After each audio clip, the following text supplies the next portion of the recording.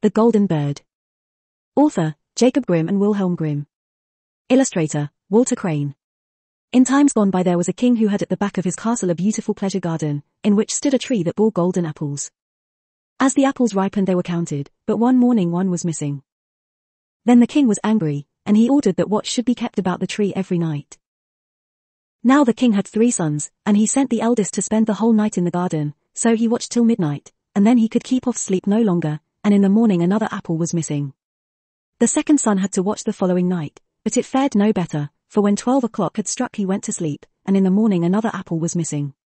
Now came the turn of the third son to watch, and he was ready to do so, but the king had less trust in him and believed he would acquit himself still worse than his brothers, but in the end, he consented to let him try. So the young man lay down under the tree to watch and resolve that sleep should not be master. When it struck 12 something came rushing through the air, and he saw in the moonlight a bird flying towards him, whose feathers glittered like gold. The bird perched upon the tree, and had already pecked off an apple, when the young man let fly an arrow at it. The bird flew away, but the arrow had struck its plumage, and one of its golden feathers fell to the ground. The young man picked it up, and taking it next morning to the king, told him what had happened in the night. The king called his council together, and all declared that such a feather was worth more than the whole kingdom. "Since the feather is so valuable," said the king, "one is not enough for me, I must and will have the whole bird." So the eldest son set off, and relying on his own cleverness he thought he should soon find the golden bird. When he had gone some distance he saw a fox sitting at the edge of a wood, and he pointed his gun at him. The fox cried out, "Do not shoot me, and I will give you good counsel.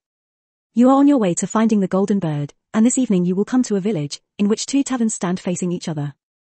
One will be brightly lighted up, and there will be plenty of merriment going on inside. Do not mind about that, but go into the other one, although it will look to you very uninviting." How can a silly beast give one any rational advice? Thought the king's son, and let fly at the fox, but missed him, and he stretched out his tail and ran quick into the wood. Then the young man went on his way, and towards evening he came to the village, and there stood the 2 taverns, in one singing and dancing was going on, the other looked quite dull and wretched. "I should be a fool," said he, "to go into that dismal place, while there is anything so good close by." So he went into the merry inn, and there lived in clover, quite forgetting the bird and his father, and all good counsel. As time went on, and the eldest son never came home, the second son set out to seek the golden bird. He met with the fox, just as the eldest did, and received good advice from him without attending to it. And when he came to the 2 taverns, his brother was standing and calling to him at the window of one of them, out of which came sounds of merriment, so he could not resist, but went in and revelled to his heart's content. And then, as time went on, the youngest son wished to go forth, and try his luck, but his father would not consent. "It would be useless," said he is much less likely to find the bird than his brothers, and if any misfortune were to happen to him he would not know how to help himself, his wits are none of the best. But at last, as there was no peace to be had, he let him go. By the side of the wood sat the fox, begged him to spare his life, and gave him good counsel. The young man was kind, and said, "Be easy, little fox, I will do you no harm." "You shall not repent of it," answered the fox, "and that you may get there all the sooner, get up and sit on my tail." And no sooner had he done so than the fox began to run, and off they went over stock and stone so that the wind whistled in their hair. When they reached the village the young man got down, and, following the fox's advice, went into the mean-looking tavern, without hesitating, and there he passed a quiet night. The next morning, when he went out into the field, the fox, who was sitting there already, said, "I will tell you further what you have to do. Go straight on until you come to a castle before which a great band of soldiers lie, but do not trouble yourself about them, for they will be all asleep and snoring. Pass through them and forward into the castle, and go through all the rooms, until you come to one where there is a golden bird hanging in a wooden cage. Near at hand will stand empty a golden cage of state, but you must beware of taking the bird out of his ugly cage and putting him into the fine one. If you do so you will come to harm." After he had finished saying this the fox stretched out his tail again, and the king's son sat him down upon it, then away they went over stock and stone so that the wind whistled through their hair. And when the king's son reached the castle he found everything as the fox had said, and he, at last, entered the room where the golden bird was hanging in a wooden cage, while a golden one was standing by. The 3 golden apples too were in the room.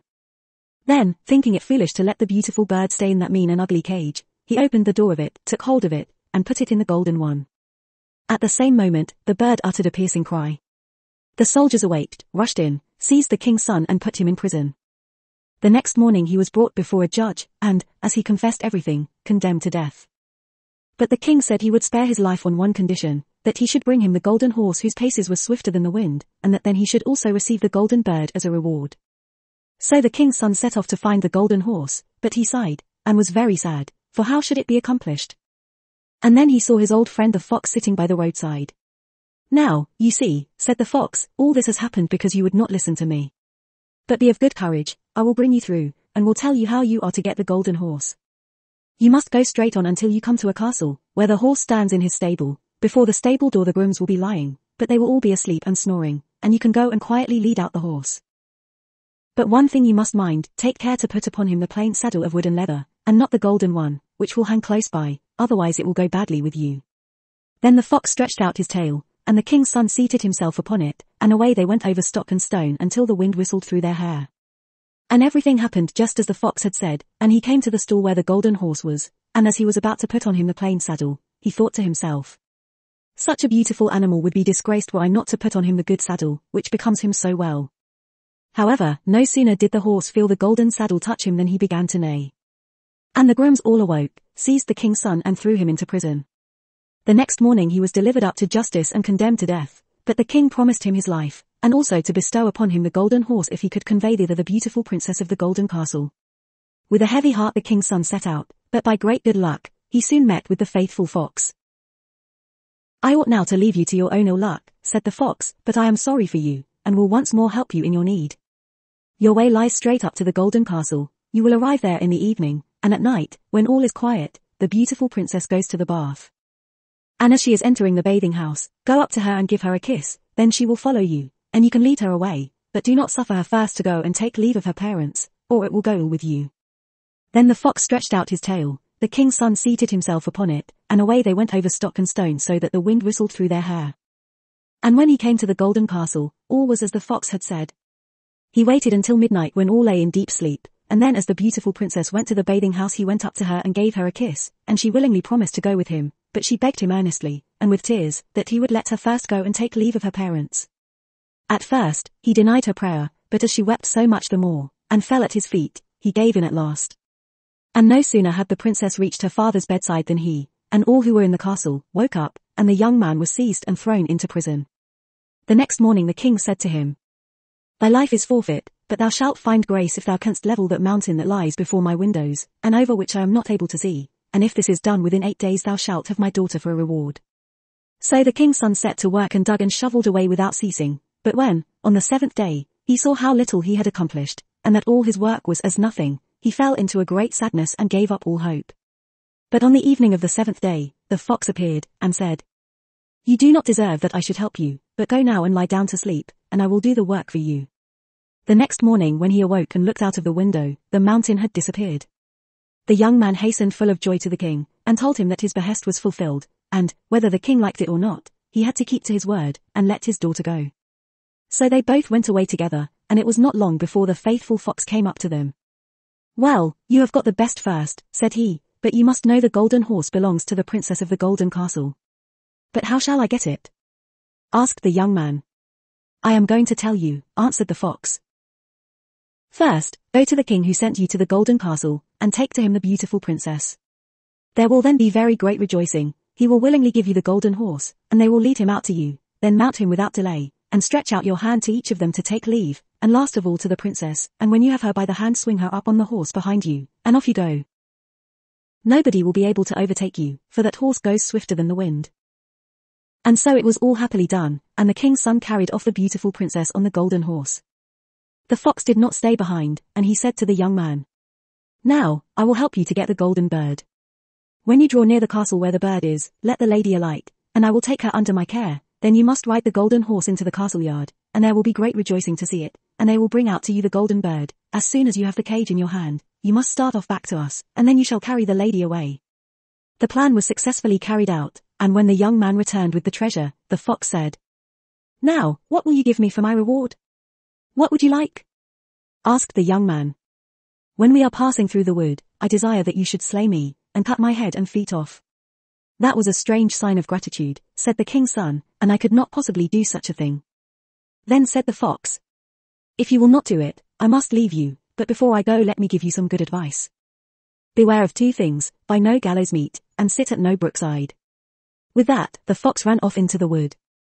The young man thought to himself, That is a wonderful animal, with most singular ideas. How should anyone buy gallows meat? And I am sure I have no particular fancy for sitting by a brookside. So he rode on with the beautiful princess, and their way led them through the village where his two brothers had stayed. There they heard great outcry and noise, and when he asked what it was all about, they told him that two people were going to be hanged. And when he drew near he saw that it was his two brothers, who had done all sorts of evil tricks and had wasted all their goods. He asked if there were no means of setting them free. "Oh yes. If you will buy them off," answered the people, "but why should you spend your money on redeeming such worthless men?" But he persisted in doing so, and when they were let go they all went on their journey together. After a while, they came to the wood where the fox had met them first, and there it seemed so cool and sheltered from the sun's burning rays that the two brothers said, "Let us rest here for a little by the brook, and eat and drink to refresh ourselves." The young man consented, quite forgetting the fox's warning, and he seated himself by the brookside, suspecting no evil. But the two brothers thrust him back into the brook, seized the princess, the horse, and the bird, and went home to their father. "Is not this the golden bird that we bring?" said they, "and we have also the golden horse and the princess of the golden castle." Then there was great rejoicing in the royal castle, but the horse did not feed, the bird did not chirp, and the princess sat still and wept. The youngest brother, however, had not perished. The brook was, by good fortune, dry, and he fell on soft moss without receiving any hurt, but he could not get up again. But in his need the faithful fox was not lacking. He came up running and reproached him for having forgotten his advice. "But I cannot forsake you all the same," said he, "I will help you back again into daylight." So he told the young man to grasp his tail, and hold on to it fast, and so he drew him up again. "Still you are not quite out of all danger," said the fox, "your brothers, not being certain of your death, have surrounded the wood with sentinels, who are to put you to death if you let yourself be seen." A poor beggar man was sitting by the path, and the young man changed clothes with him and went clad in that wise into the king's courtyard. Nobody knew him, but the bird began to chirp, the horse began to feed, and the beautiful princess ceased weeping. "What does this mean?" said the king, astonished. The princess answered, "I cannot tell, except that I was sad, and now I am joyful. It is to me as if my rightful bridegroom had returned." Then she told him all that happened, although the two brothers had threatened to put her to death if she let out anything. The king then ordered every person who was in the castle to be brought before him, and with the rest came the young man like a beggar in his wretched garments, but the princess knew him, and greeted him well, falling on his neck and kissing him. The wicked brothers were seized and put to death, and the youngest brother was married to the princess and succeeded in the inheritance of his father. But what became of the poor fox? Long afterwards the king's son was going through the wood, and the fox met him and said, "Now, you have everything that you can wish for, but my misfortunes never come to an end, and it lies in your power to free me from them." And once more he prayed to the king's son earnestly to slay him and cut off his head and feet. So, at last, he consented, and no sooner was it done than the fox was changed into a man, and was no other than the brother of the beautiful princess, and thus he was set free from a spell that had bound him for a long, long time. And now, indeed, there lacked nothing to their happiness as long as they lived. The end. Goodbye.